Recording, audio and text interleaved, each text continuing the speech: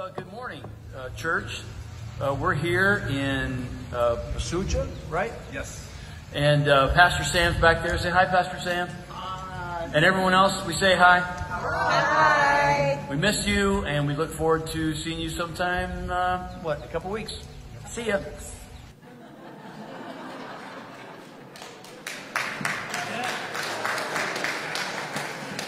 Wow, that was short and sweet, but it was good to see that they're there and everything's going well. Yes, haven't you been praying for them? Continue to lift them up, that the Lord's mercies would be upon them. Just a few brief announcements. In your pews, you'll see these cards. Some of you probably just draw pictures of the pastor or whatever on them. I don't know what you do, but really they're meant to... if you have a prayer request or if you're a first-time visitor, we would love for you to fill out some information.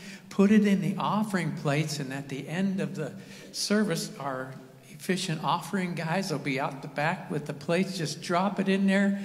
Whatever's going on in your life, let us know. And it's also Pastor Appreciation Month. So if you got a note you want to say to Pastor Greg about how much you appreciate him, just drop that in there. It'd be a word of encouragement to him. All right. Tithes and offerings will also go in the back there as we go. On November 4th will be a day of prayer for the church, fasting and prayer. And it's timely because November 5th is what? Election day. So be in prayer. God, how would you have me to vote? You'd be surprised what God would help you with. And just vote, but be sure to vote. Don't say, it doesn't matter. Every vote matters. And just get out there and vote on November the 5th, Election Day. Pray for our Uganda team. Continue to lift up the Stevensons and the things that are going on there in Uganda. Today is the day, the last day, to sign up for going to the Star Theater with the adult group. Details are down in the lobby, but if you're wanting to go with them to see, and they're going to see the Book of Ruth, and if you want to go with that group, be sure and sign up. Today's your last day, and today we have Pastor Booker with us. We're glad you've come, and we look forward to what the Lord has laid on your heart. Well, did you come away disappointed after last night's baseball game? Yeah, most of us are. But I'll tell you something. If you're on God's team and you know Jesus, there's a great end to the story, and we heard about it from Revelation last week. It's not disappointing. So I would encourage you, if you don't know Jesus, give your life to Christ. And what a great ending of the story there will be. Praise the Lord. Let's have a word of prayer. Father, thank you for this day. Thank you for the opportunity to gather together as believers and worship. We pray that our fellowship would draw us closer to you and to each other. Bless the pastor as he brings the message this morning. And for all that you're about to do in our midst, we'll give you the praise, for you alone are worthy. In Jesus' name, amen. Now stand up and greet someone around you. Let them know you're glad they're here.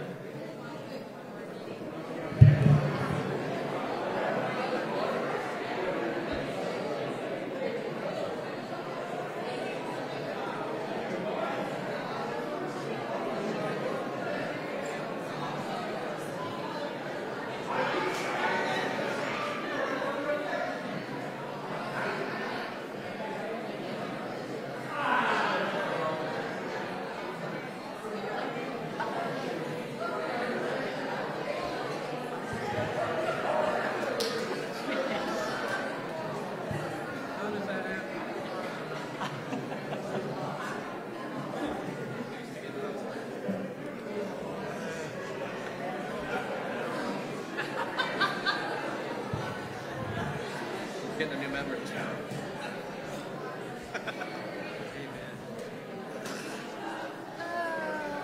Good morning again. Welcome. Please join us in praise and worship this morning.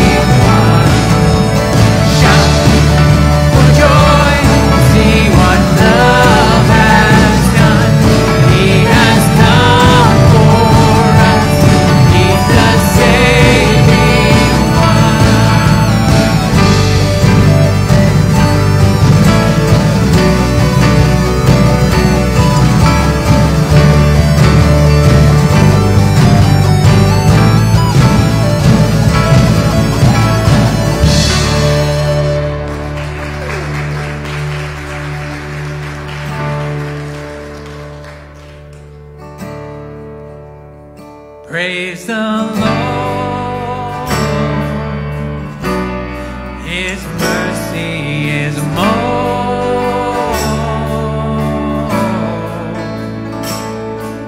stronger than darkness and new every morn. Our sins, they are many. His mercy is more.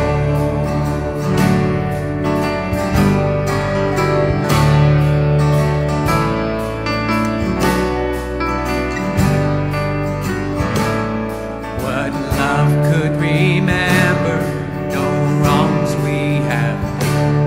Omniscient, all-knowing, He counts not their sum. Thrown into a sea without bottom or shore. Our sins, they are many. His mercy is more. Praise the Lord. His mercy is more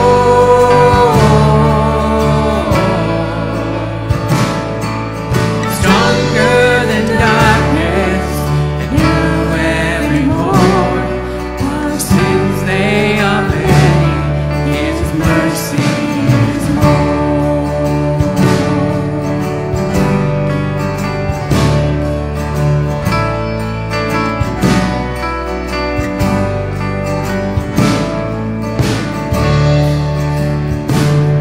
What patience would wait as we constantly read.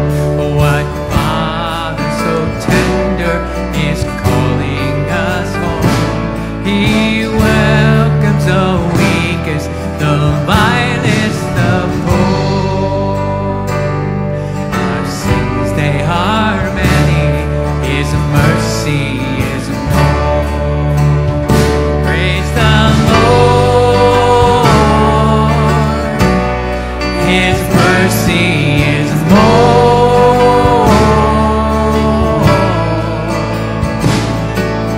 stronger than darkness and new every morn. Our sins, they are many. His mercy is more.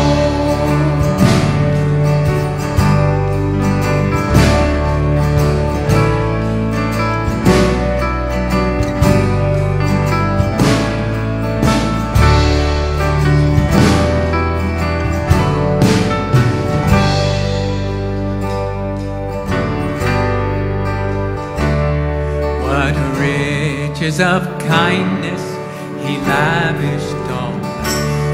His blood was the payment, His life was the cost. We stood neath the debt we could never afford. Our sins, they are many. His mercy is more. Praise the Lord. His mercy is more stronger than darkness, new every morn. Our sins, they are many. His mercy is more. Praise the Lord. His mercy is more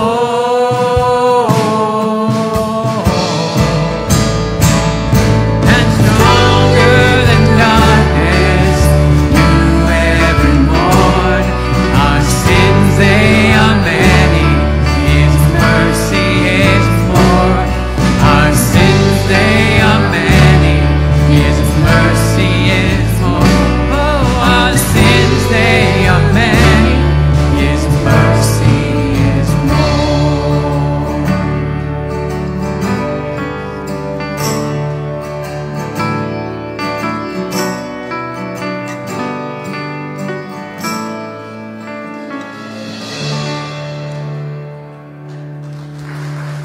Amen. So much truth behind that, isn't there? As we bring ourselves in towards a time of prayer this morning, you know, His sins, our sins, they're many. His mercy is way more. But it's not just through that alone, right? Ironically, if we go back to Revelation 3:20, there's that portrayal, that image of Jesus knocking at the door. It takes our action. He doesn't just come into our lives on his own. He's there, he's waiting. It takes us in a response to make room for him to come into our lives. And that's what matters as well.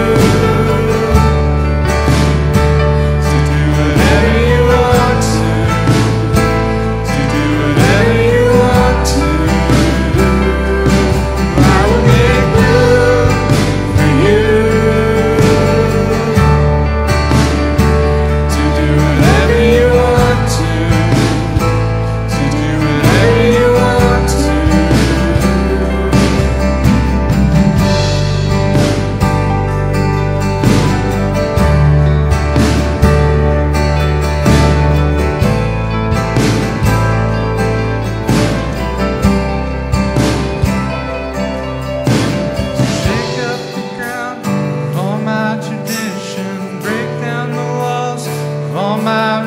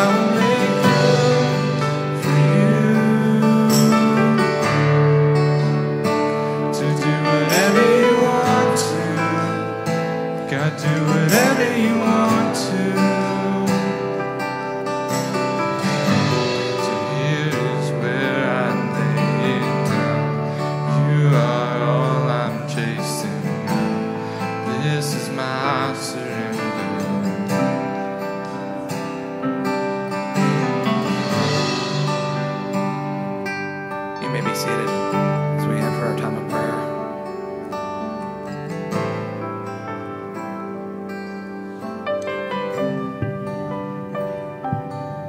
Good morning.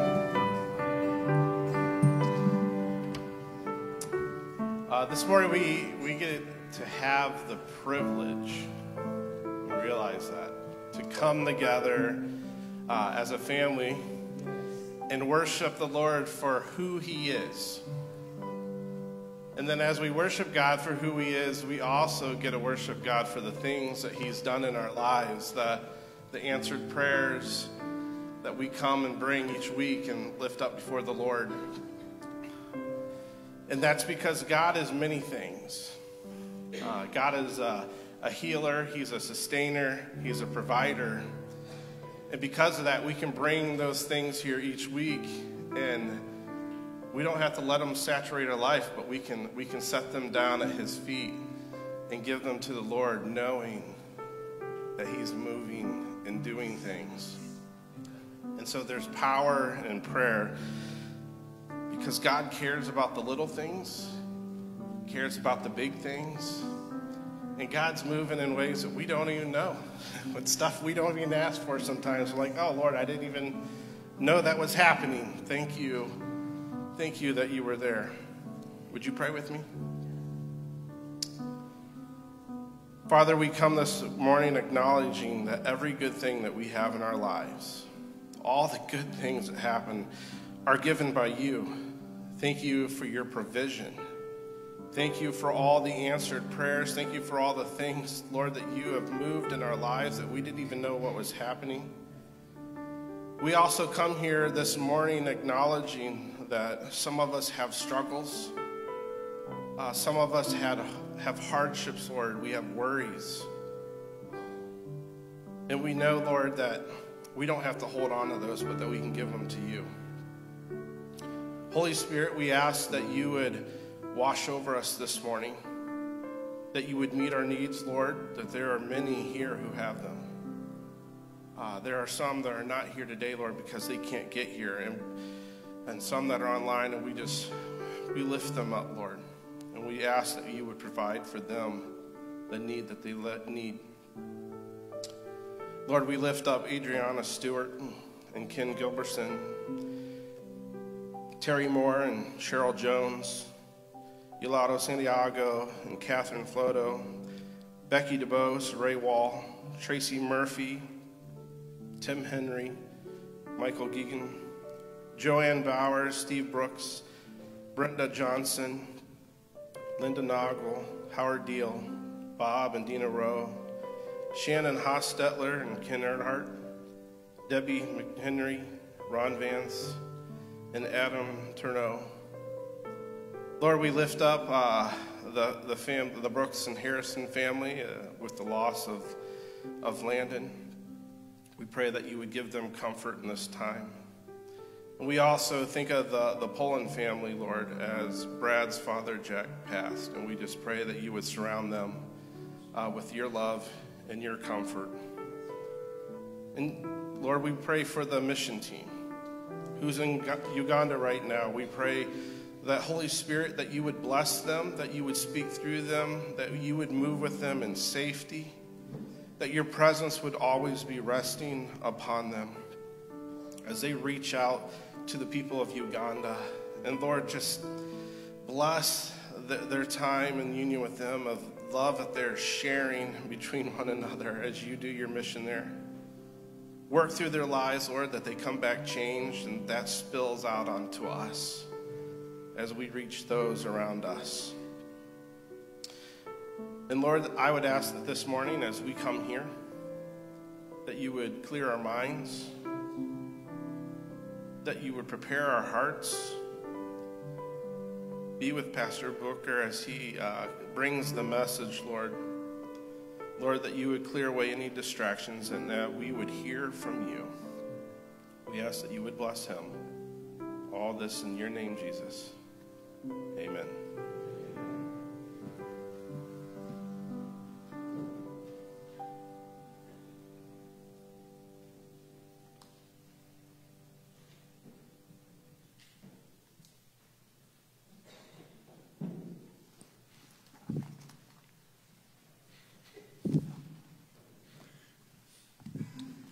Good morning.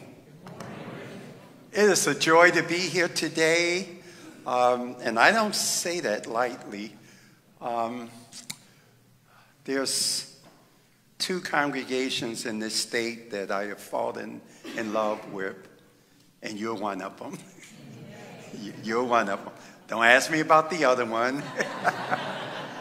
Just be glad you're in the number of two. And it's just a joy to be here on today. I enjoy when I wake up in the morning. I enjoy when I prepare the sermon. And then I wake up in the morning and I travel a little over 2 hours to get here. And just the joy I have of saying I'm going to East Canton and to see friends, and what a joy it is to be here. And I'm getting a little older. I've been doing this for a while. I just celebrated in September to the young people. I was 15 when I heard the call on my life, and I'm 66 now, so you do the math. you just do the math. And I preached my first sermon at 16, heard the call at 50, so just celebrated 50 years of preaching the gospel of Jesus Christ. Thank you. And you didn't hear, last month, my boss and I announced our retirement for next year. Yeah, I guess it's going to take them a while to replace us, but they're going to get that going. And until then, I'm going to finish well and hopefully finish strong.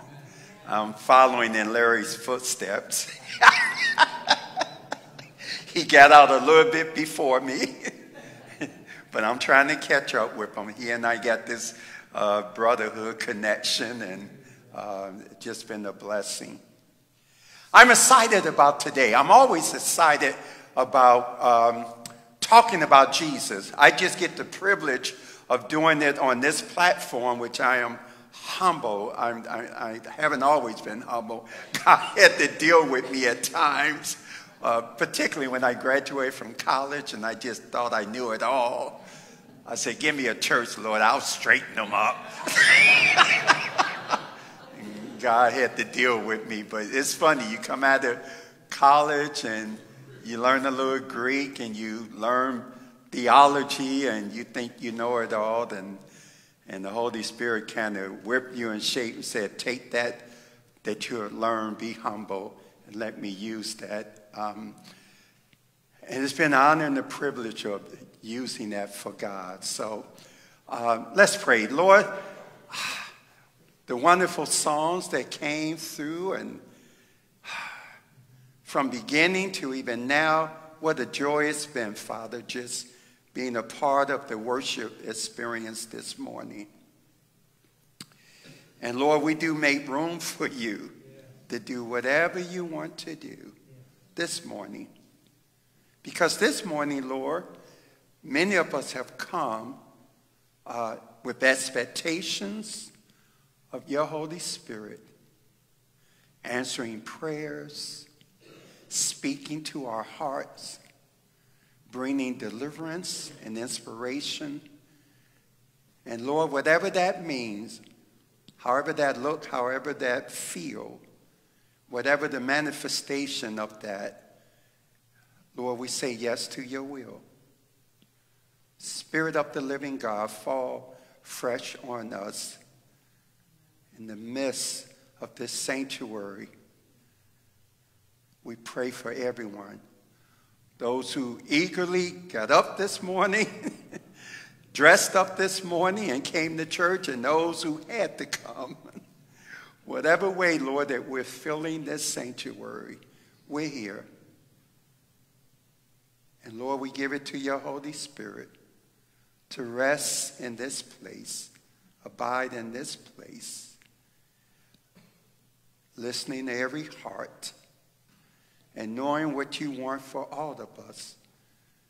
May the words of my mouth, the meditation of my heart, be acceptable, Lord, to you as you speak through me to your congregation. Revive, restore, heal, refresh, renew dreams and visions and aspirations, so that when we leave this place, we would be a better people and we would be empowered to go forth and do whatever you ask of us. In Jesus' name, amen. So for the next hour and a half, you're not falling for that. For the next few minutes that I have, I want to talk about God. Of course, I can talk about a lot of stuff, but I don't like it when preachers don't talk about God. And I still talk about God, and I want to talk about God today. And I want to talk about the God of the Old Testament, because in the Old Testament, we are introduced to who God is. You may be an Old Testament, New Testament person. I'm a whole Bible person. And in the Old Testament, it's just beautiful in Genesis how we are introduced to who God is, his character and what he does. And I want to introduce you to that God today, and we call him the God who sees. I'll say the Hebrew in a moment, but I just want to read the scripture to you first. Genesis 16, 7 through 13. The angel of the Lord found her by a spring in the wilderness, the spring on the way to Shur. He said, Hagar, slave of Sarai, where have you come from and where are you going? I hope somebody catch that. God is always interested in where you're going, not just your past. She replied, I'm running away. My mistress Sarai, from my mistress Sarai. The angel of the Lord said to her, go back to your mistress and submit to her authority. Ooh, wow.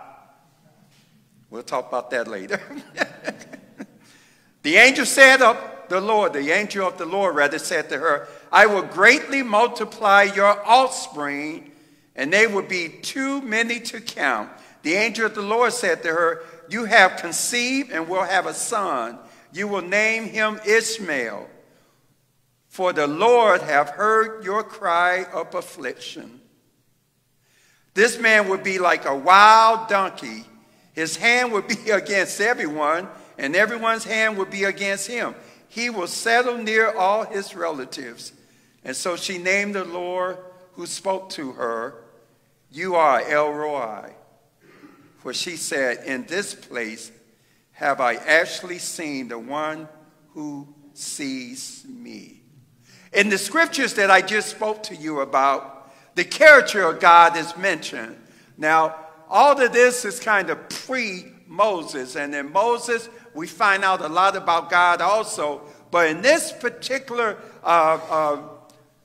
chapter of verses, we come in tune with the God of El Roi, or the God who sees me. Now, so when it said the God that sees me, God sees us even though we have a roof over our head in this sanctuary. God still looks down and sees us. He knows how many people who are in this sanctuary today. He not only knows how many people who are here, he knows your name. He knows your relationship to the person sitting next to you or in front of you or behind you. God knows who's working on duty today. Those who came early and those who came late. God knows. He knows what car you drove here today in. He knows what car you'll leave today. He knows all of that. And that's the physical stuff that he can see. But he also sees inside of you. That's why it cracks me up when people say, God won't know. I'm like, he won't? No, he won't know. He can only see. I'll turn off the lights and he won't know anything. For those of you that go partying on Saturday night, he knows. He was there. He may not went inside because he can't be touched by sin, but he saw you. And so God sees not just the numbers, but he sees us as people. And guess what? He sees what's in your heart. He sees what you're going through, what you went through, what's going to come your way. He sees the train wreck, the car wreck, the problems, the challenges, the week that's coming or the week that you just passed. He understands your trials and tribulations, your trouble, your stress, your duress. God sees all of that. And there's no other person. This is a character that only God, a characteristic of God that only he has. No other powerful entity, being, sees what God sees. Amen. And in this story today, we are introduced to a God that sees a woman going through pain and suffering and injustices, and she's running away. And if you're here today and you've been running for something, Demetrius Booker is here to say to you, God sees. He understands what you're going through. And this character of God, the El Roi, the God who sees, does more than just see. That's the beauty of God. He's got a plan to help you to deal with what you're going through. So I may have told this story before. The first time I heard from God, and when I say heard from God, most of what we do is by faith. But 3 times in my life, I have heard a voice outside of my voice. I was just praying, and me and God was having a conversation. Well, to be honest with you, I had a come to Jesus meeting with God. You ever had that with God? I said, oh, Lord, we got to have a talk. Because I don't think you understand what's going on here. I had left my corporate job and went full-time into ministry, moved from the Midwest out to California to go to school. At this time, I was married. My youngest child caught meningitis. Got very sick. She wouldn't have gotten sick if I hadn't gone to California. The health department told me it was bacterial meningitis. And she got very sick and lost a lot of her hearing. And I had a come to Jesus meeting with God because I felt that he had messed up the plan. He had told me to go to school, but he didn't tell me my daughter would get sick. And now I'm on my knees, crying out to God, upset with God, and I made the statement that nobody should ever make before. I said, God, you don't understand.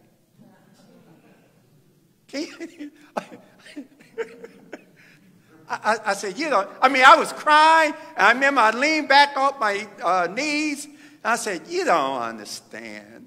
Why am I talking to you? And Larry, a voice outside of my voice, I don't understand. I'm looking around, and I heard it again. I don't understand. And now I'm getting nervous.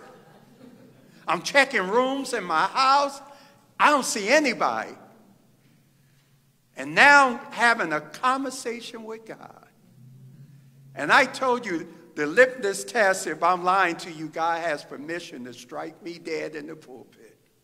I leaned back and said, well, Lord, what's going on? Because I don't understand this. And God said, I don't understand? And he said, let me tell you about my Jesus. Let me tell you what they did to him. And God went through all the stripes that Jesus went through, the persecution that he went through, the dying on the cross that he went through. And then he said, now get up, dry your tears. Your daughter will be okay. It's for my glory. My daughter grew up hearing impaired, but graduated from normal schools, went on to graduate from high school, went on to graduate from college, went on to get her master's degree. She's now a clinical director of a clinic, and she became okay. Oh, and went to that school we call Anderson University. But at the time, when she was just 2.5 years old, I had a come to Jesus meeting with God. Because I didn't think that God was seeing what I was going through. And I told that brief story to say to you that the God El Rohi sees everything. If you think he didn't see how someone's treating you, someone misusing you on your job or in your home or in your community, God sees it all. That's part of why the scripture said, vengeance is mine. I'll repay. I see what they're doing to you. I see what you're going through. And vengeance is mine. And in our text today, God steps up and steps out and deal with somebody that's going through something. He's dealing with this person that's going through some trials. But the God who sees is also the God in John 1:48 that said to Nathanael, he said to him, how do you know me? Jesus answered and said to him, before Philip called you, you were under the fig tree and I saw you. Only once in the Bible, in the Old Testament, will you ever see the El Rohi God. It was when Hagar was going through. And then Jesus jumps in the New Testament and tells Nathanael, I saw you before I even saw you. The power of God is that God sees you. If you've been messing up and stepping out and thinking God doesn't see you, he sees you. And I grew up in the church where the mothers of the church, somehow God told the mothers of the church my business.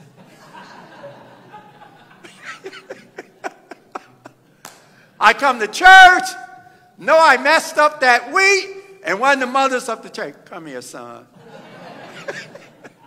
I said, oh boy, here we go, here we go. Sit down, I want nobody to hear this. God just told me to tell you something. Wait till you tell me. He saw you. I couldn't do nothing wrong. I just couldn't do nothing. The young people say, hey, we're going over here. I said, I'm not going.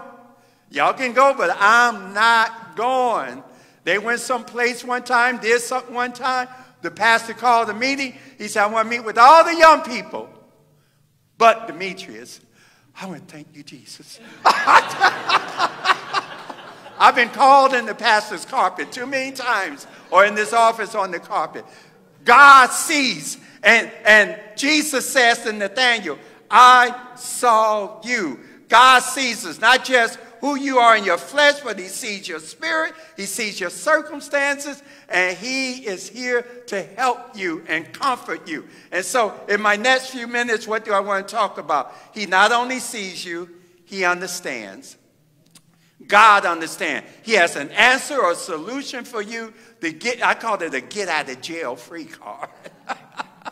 God has a get out of jail free card for you and I to help you with whatever you're going through, because he understands. In fact, that's what I want you to understand today. If you leave the church, I want you to know that God sees you and he understands, but he is empowered to do something about it.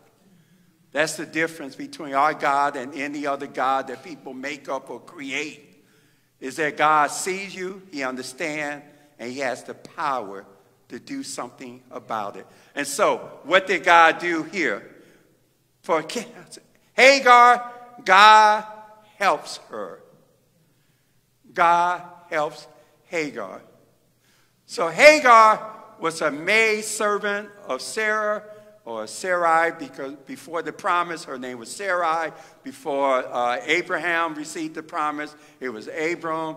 But let's just say Sarah and Abraham. So Sarah is childless. And she says to her husband, sleep with this woman. Yeah, that's what she said. She gave him permission. And she had my child. And when she's having the child, I'm going to lay under her. The Bible sometimes can get messy. I'm going to lay under her, and if she's pushing this child into her, I'm going to feel like I'm the one pushing also. That's going to be my baby. and that's what she said. But when Hagar gets pregnant, she understands the rights that she has now. Because she is now going to have the child of the person that was given the promise from God, Abraham. And so she gets a little arrogant, starts running her mouth. Anybody run their mouth in here? Don't raise your hand and quit pointing at that person. and Hagar gets real talking stuff and prideful. And Sarah says to her husband, she's going to have this baby, and she's trying to take my position in this family. And Abraham said, do whatever you want. And Hagar knows she's in trouble, so she's running now in the desert. And she's running towards Shur. Shur, S-H-U-R, in the Hebrew means the wall. It was a place impenetrable. Once you get there, nobody could get you. And she thought she could get there. Nobody would get her. But while she's running, that's when God comes. He sees her and he speaks to her. And so the first thing he does to help her is he speaks to her and he says, go back. Now, for some of you, you would think going back would not be the solution to your problem. But oftentimes, God don't want us to be a people of running. He wants us to be a people that allow him to work through us. Sometimes it's not about running or escaping. It's about staying there. When I was in corporate America, I was one of the few executives in my division that didn't drink, didn't smoke, didn't go to parties.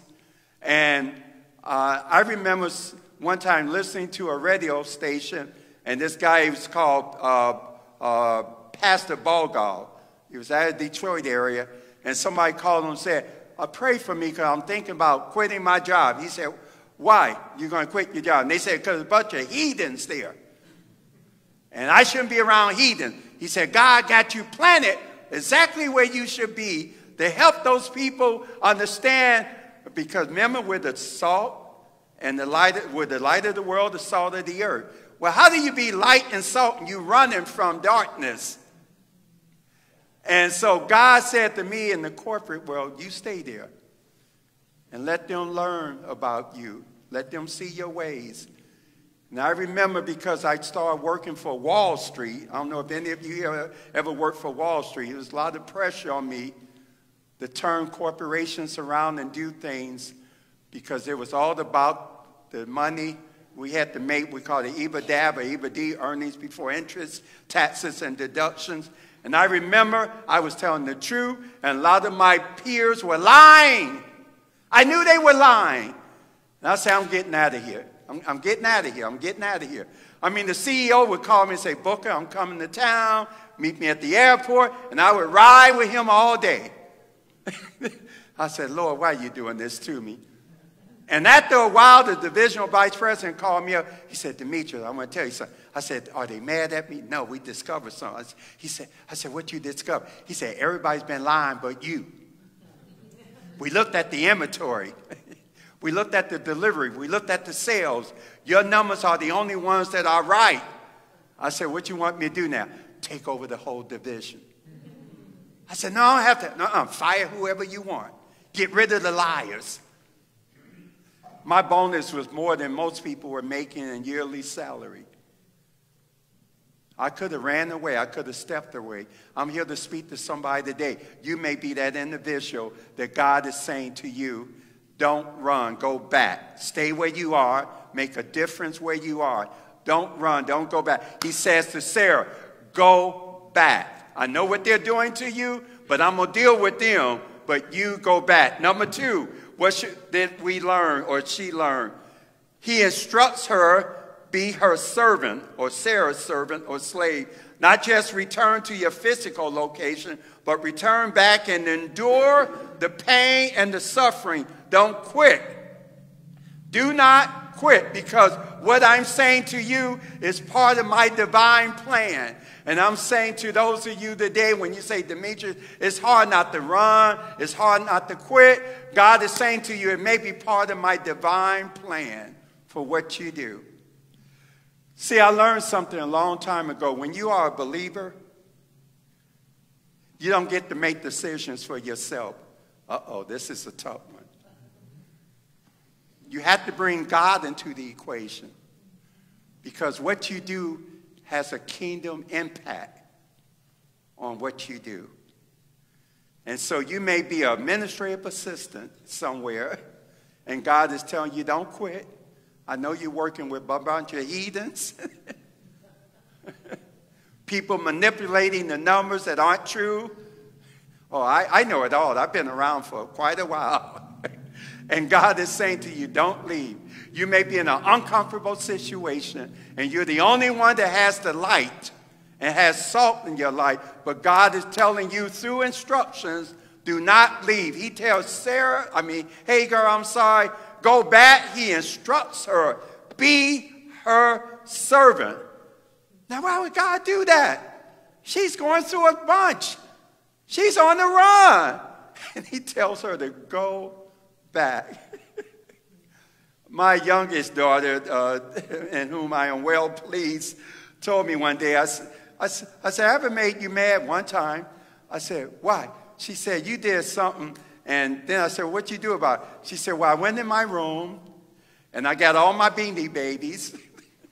I put them in the backpack, and I was going to run away. I said, well, why didn't you run away? I didn't have nowhere to go. I said, I didn't remember you running away. She said, I didn't get far. I said, well, how far did you get? To my bedroom door. She said, I just figured I'm going to stick it out. I'm going to turn you and Mom over to God. I said, well, I'm glad you stuck it out with your Beanie Babies. Some of the people say, what are Beanie Babies? Y'all have a talk with them. They don't remember. You may have to be a servant somewhere, not the leader. He told her to serve. Number 3, what did she find out? I will give you something for your pain, your suffering, your despair, your distress. I will give you a son. Wow. God said, I'll give you a promise. I'll give you a promise. A promise of a son. This story affects me deeply because my grandfather's name was Ishmael. Yeah. And God said, I'm going to give you a son, and it's going to be okay. She still went through some stuff, but God gave her a promise. I wonder today, has God given you a promise? You see, sometimes that's the only thing we can live on when we're going through something. When your husband's cutting up, your wife's cutting up, your children not acting right, your parents not acting right, the people on your job not treating you right, life's not treating you right. Sometimes the only thing you have is a promise from God. And you hang in there. Amen. And that promise from God I use from my daughter, who was very sick and caught meningitis, until she graduated from college and she walked across that line. Not just college, but even grad school when she got her master's degree. Tears were rolling down my eyes because the promise of God were fulfilled. I wonder today, do you have a promise from God? I don't want to talk about what you're going through. Life is like that. There will always be battles, particularly when you're a believer. There will always be battles, but there is a promise. Jesus left the disciples with a promise. He said, when I go away, the Holy Spirit will come. I know you're going to be upset. I know you're going to be disappointed. I know you're not going to know what to do, but the Holy Spirit is going to come, and he's going to instruct you in righteousness. He's going to empower you to go forward. A promise. See, the promises of God is all that we really need as the people of God. Not the troubles we go through, not the pains that you're enduring or the suffering you're going through. It's the promise, can God walk with you with whatever you're going through? It was the same promise that Peter had when he was in jail. They locked him in jail, but they were doing what? Singing songs because they knew God would take care of them. Whether I live or die, they knew God would take care of them. Here's my point. I think most of us who are believers, most of our churches, We no longer live on promises. We live on stuff. If God may give us everything we want, one of my, I got twin grandchildren, and one of them already sent her a Christmas list. And my youngest daughter, no, I don't like that. She know I don't like that. And she had some app she sent, and we couldn't even let her read the app. And my sister said, can you open that app? I said, I'm not going to try to open that app because I'm not thinking about Christmas till Christmas season. We haven't got past All Saints Day or Halloween Day, and already she's sending her Christmas list. You know, we live on the stuff versus the promises of God. And there was a song we sang back in the day called Standing on the Promises of God.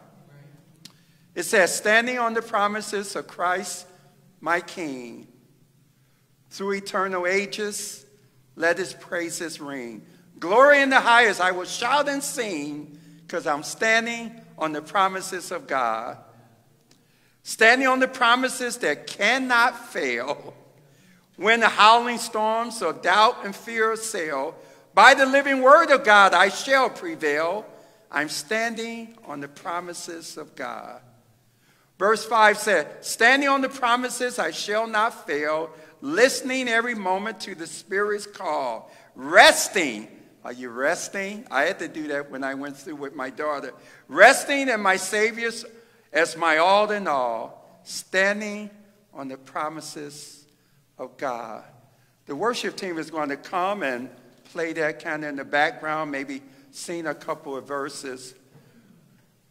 But what I want you to understand through this, Hagar had difficulties. She didn't know what was going on.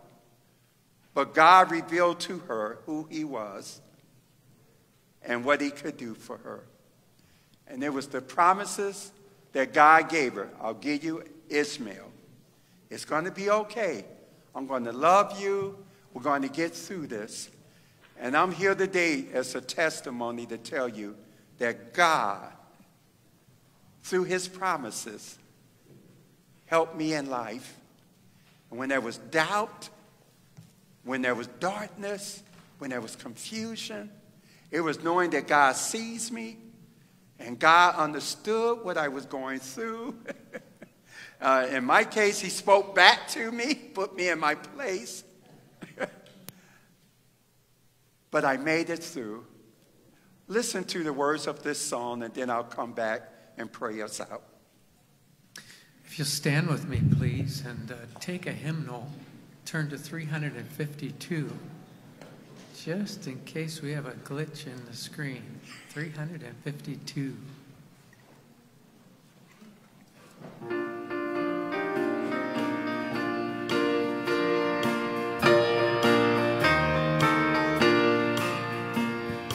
Standing on the promises of Christ my King, through eternal ages let his praises ring. Glory in the highest I will shout and sing, standing on the promises of God.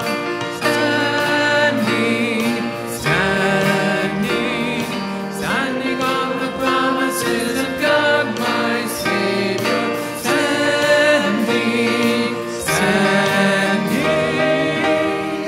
I'm standing on the promises of God. Standing on the promises that cannot fail.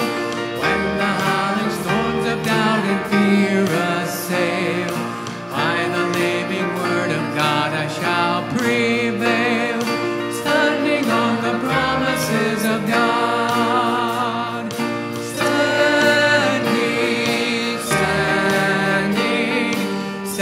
on the promises of God, my Savior.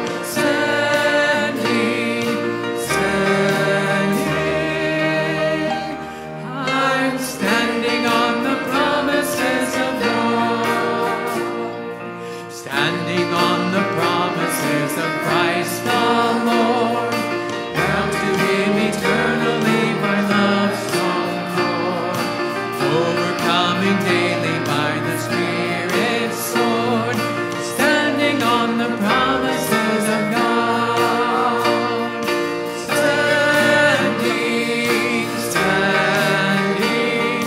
Standing on the promises of God, my Savior. Standing, I'm standing on the promises of God. I'm going to pray. If you could bow your heads. And as I begin to pray, if you say, Brother Demetrius, I need a promise from God, or the promise God gave me, I need to stand on that and trust in that. If you just raise your hand, and we'll include you in our prayer. Just raise your hand. Amen. Amen. Amen. And maybe you say, I don't have a promise. I need something to help me through this difficult time. Raise your hands. Amen. God sees you. Amen. Father, we thank you. We thank you for scriptures that remind us of who you are. And today we learn about you, Lord, that you see all. You're not only almighty, all-knowing, and everywhere present, but you also see us. And you see where we are physically, and you see where we are spiritually. You see our dilemmas, our problems. And Lord, that's why we thank you. That's why we come to church. That's why we trust you, because you see all. And as you saw Hagar and the problems that she went through, you understood. And you gave her a promise.